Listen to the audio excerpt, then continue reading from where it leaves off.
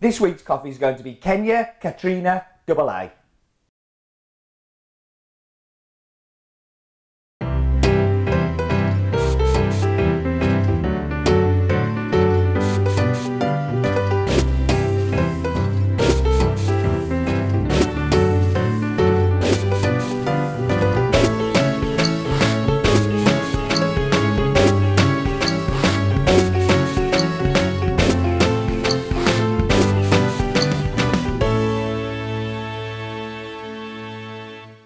Hello everybody and welcome to In My Mug episode 199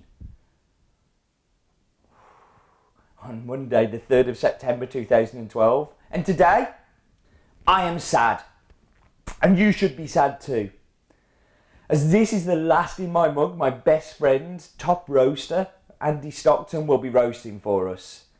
Ever since In My Mug started 190, well it's not, it's about 170 odd times, Andy has been here to roast it.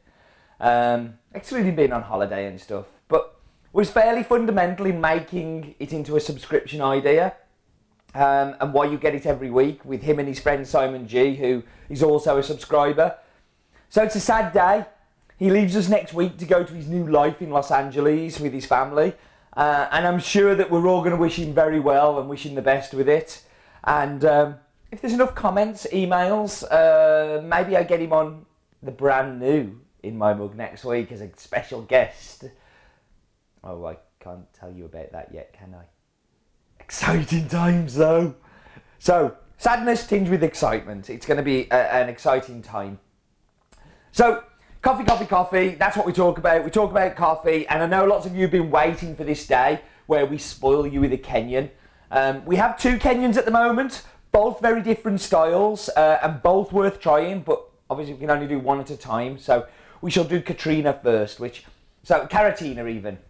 So Karatina comes from the Karatina mill, which is based in the central province of Marithia, and comes from a cooperative of 1,400 farmers who produce around about 785 tonnes of coffee between them all, which is a heck of a lot of coffee. The elevations of the area range from 1,700 metres to 2,000 metres, which is fairly typical for Kenya. Has a mixture of varietals, mainly composing of SL28, SL34, Rohu, Rohu 11 and Batian, and are all very typical for the area. This is a fully washed, submerged underwater, sun-dried coffee using African drying beds instead of patios. And that's pretty much where lots of the information stops with this coffee. This is a problem when you're buying from cooperatives. There aren't individuals or specific things to talk about so much. But we can talk about numbers. So it's a Karatina factory stroke mill, affiliated to the Baraka Farmers Cooperative Society, which is in the central province of Kenya, in the Marithia district, near to Karatina, which is the nearest town. Average number of trees per farmer, 250, which is, a tree will produce about a pound of coffee, so around about 450 grams of coffee. But annually they produce 785,853 kilos. Wow. So, the bit you've been waiting for, it's the very vague map bit. It's the map bit. No expense spent, it's the map bit. And here we go.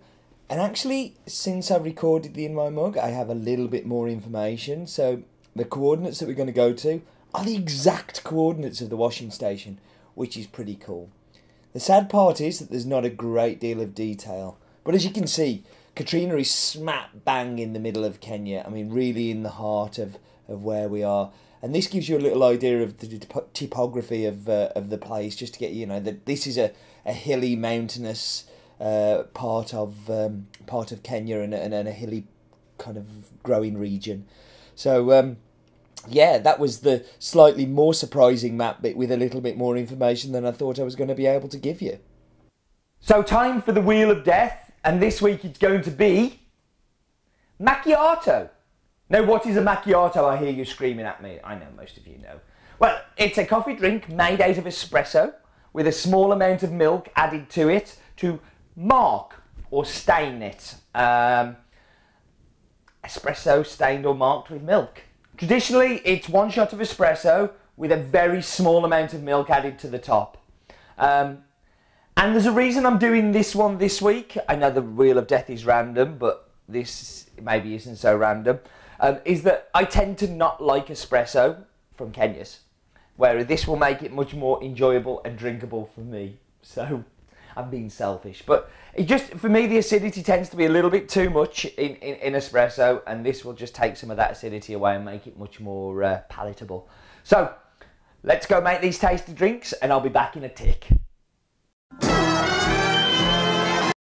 And I'm back. So I'm going to drive straight into the macchiato.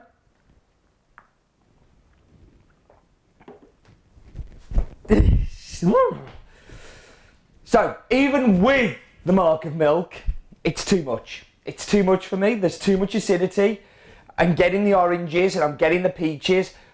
But if you have oranges and peaches, like, they're acidic, and when you get such an intensity of it and you add milk, for me, it doesn't work. I know thousands of you will be screaming, I like Kenya in my espresso. That's great. I'm really, really happy for you. But for me, I really, really don't. Let's go into the capper.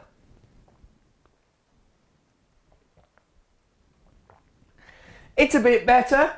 There's a bit more milk. It's a bit more tang, but it's still, oranges and milk don't go together for me.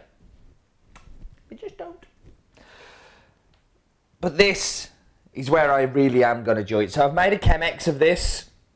This is another mug that I brought back from my Canada trip. It's really sad. People used to buy me mugs. Now I have to buy my own when I go on my travels. Hint, hint. So, yes, this is where I am going to be amazed. I'm going to be excited. I can't wait. So, see, now this is what Kenyas are about for me. Peaches, oranges, jelly tots. You've had jelly tots? Sugary sweets. They're delicious anyway. That's this. There's a whole heap of fruits coming in there. It's sweet but acidic. Lovely. In espresso, it just tastes like too much acidity for me. I like that very much. So, Kenya Karatina, from the Karatina mill, which is grown by the Barikua Farmers Cooperative Society, from the central province of Kenya, near to Marithia. Altitude 1,700 to 2,000 metres. Annual production, hundreds of thousands of kilos of coffee. But we have something that's a bit special here from their special selection. So, 199. It's a big number. I have done this in my mug 199 times. It's huge. And we've been doing this whole background thing since 150. But I think it's time to go and get rid of it. This is where I stand and do in my mug, in here. This is where I do it. So, next week's going to be a bit different. We're going to be mixing it up again. It's time to take in my mug to the next level. I would really like your feedback on next week's. I want you to be really excited about what's coming, because I am.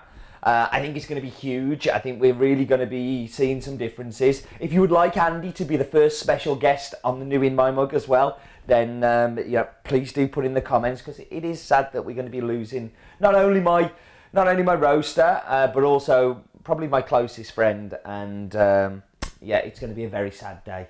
So maybe we should get him on, and I'll try not to cry when he's on, and we say goodbye to him. But In My Mug next week is going to be huge. I cannot wait to share it with you. I hope that you will enjoy it too. We have lots of new features, lots of new ideas, and lots of opportunities for you to get involved.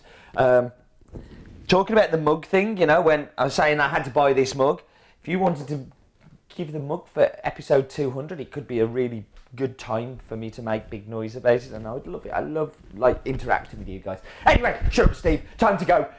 Listen, life is too short for missing In My Mug different formats, so I hope that you enjoy it. But definitely, as always, life is definitely too short for batch.